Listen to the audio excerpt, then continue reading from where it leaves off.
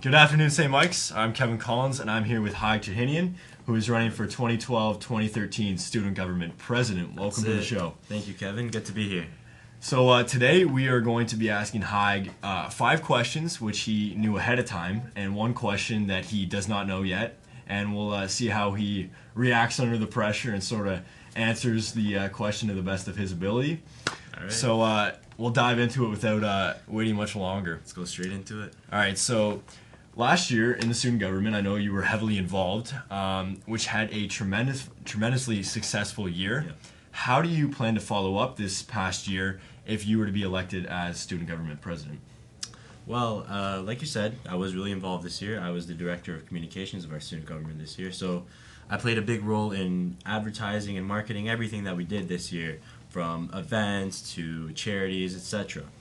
So basically, firsthand, I had the experience of working side by side with our president this year. So I got to see not only how he works, but everything we went through as a group in the student government. So I saw our successes and what we could have done better and what we could definitely incorporate next year. So as president, what I plan to do is take everything that I learned this year and just take it to the next level. That's what I want to do. I want to take it to the next level. Take everything that I've learned through my own experiences, through the student government experiences, touch it up, and make sure everybody has an unforgettable year next year. That's what I want to do. Just take it to the next level. Sounds good. No complaints there. Our second question is, what are some of the most important qualities that you possess that will in turn help you win this election? Well, I guess for myself, I would say that it's definitely, I feel confident speaking to people, in front of people. I'm not afraid of meeting new people. And the whole thing is, with new students coming in, they don't really know what the student government has to do or what role they play in the community. And with my leadership, my integrity, I want to make sure that everybody feels welcome from the student government into one big community, and just put myself in a position where people feel welcome to come to me, talk to me, ask questions about the school, and just make our community feel like a community here. Very nice. Moving along, our third question is, as student government president of St. Michael's, you often have to interact with many other individuals, whether it be like teachers, staff, faculty, students, most importantly almost. What makes you think, or sure, that you can handle this huge communication portfolio? Well, just so happens that I was the director of communications this year of our student government, and like I said, I really enjoy meeting new people, seeing new faces, meeting parents. I feel confident speaking to people, and personally, I've been blessed to say that I'm not really self-conscious of speaking in front of other people, thinking about what they think about me when I speak. I kind of just put myself out there for them to, just make myself welcome to other people, meet other people, and kind of, give an impression that they'll remember. Someone that's confident speaking to them, someone that is willing to come back to speak to them if they have any questions. If the parents have any concerns, I don't mind speaking to their parents. I feel fine talking to whoever I'm presented to. All right. Our fourth question is, the whole point of these interviews was to make sure that the students of St. Michael's knew the most about every single candidate. So we know that you have participated in sport. I know you play hockey. You've participated in clubs. I know you started up the Franco Spagnola Club, as well as you're pretty much academically sound. So what is one thing that people around St. Michael's do not know about you that you think they should know? Well, I think that one thing in particular that the St. Mike's community should know about myself is I'm one person to not really tend to worry about what other people think. My integrity and my honesty is what my personal motive is, to do anything I do to the best of my ability in the most honest way. And I'm going to give you an example of that, Kevin. All right. In the hallways, I'm sure as a lot of the guys have seen at school, I have 5 or 6 different posters up. One of the posters, as a lot of people have seen and have pointed out, there is a spelling mistake. Alright? Yep. So there's one spelling mistake on that. And everybody has been telling me, take it down, put a new one, take it down. And you know what? I really considered taking it down and putting a new one. But I figured, you know what? As an honest campaigner, I want to keep that as an honest mistake. To show the St. Mike's community not everybody is going to be perfect. and I just wanted to. I found that to be as frustrating as it was, I guess, to see that.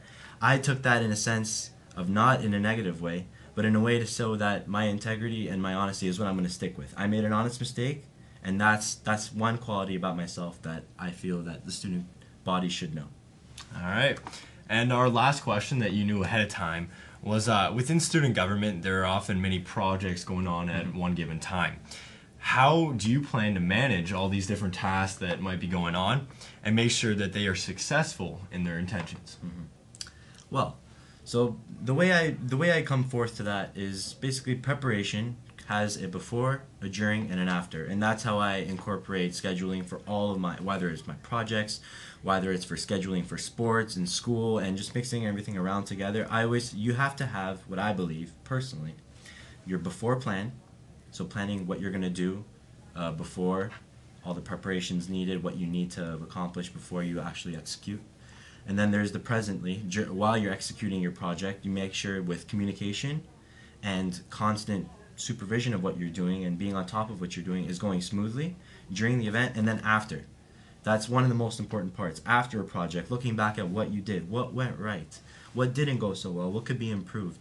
I think if you maintain those three aspects of any project consistently, not only will your events and your projects come out successfully, but you learn for the future. So that wraps up our 5 questions that you knew ahead of time. And now we want to see how you react with a question you don't know ahead of time. So every year we hear about a presidential candidate that, promises this or promises that. But what I want to know on behalf of St. Michael's students is, what can you promise us that will allow us or make us want to vote for you? That's a good question, Kevin. And that's something I also addressed in my personal video. I'm not going to sit here and tell you I'm going to promise you a Schedule G at the end of each month or a dress down day every second week.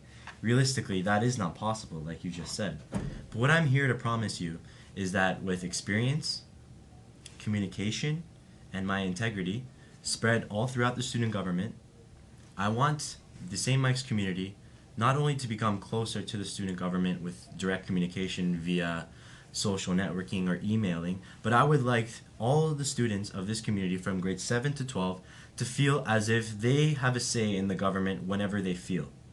By that being said, for example, if someone has a proposition for an event that they would like to have in the school, formally written, they can create a proposal, send it out to the student government, and then having taken a look at it, we'll be able to incorporate that into future events. On top of that, what I would like is, adding to the communication, is if it would be possible, my personal goal and idea would be for the president to weekly have a spot on the announcements in the mornings, kind of keeping the student body up to date on what's going on in the student government. Because we have a meeting every week. So what we discuss every week for future events and future ideas, anything that's concrete, I feel should be incorporated into the student body for them to look forward to what's going on and for them to know what the guys behind the curtains are doing.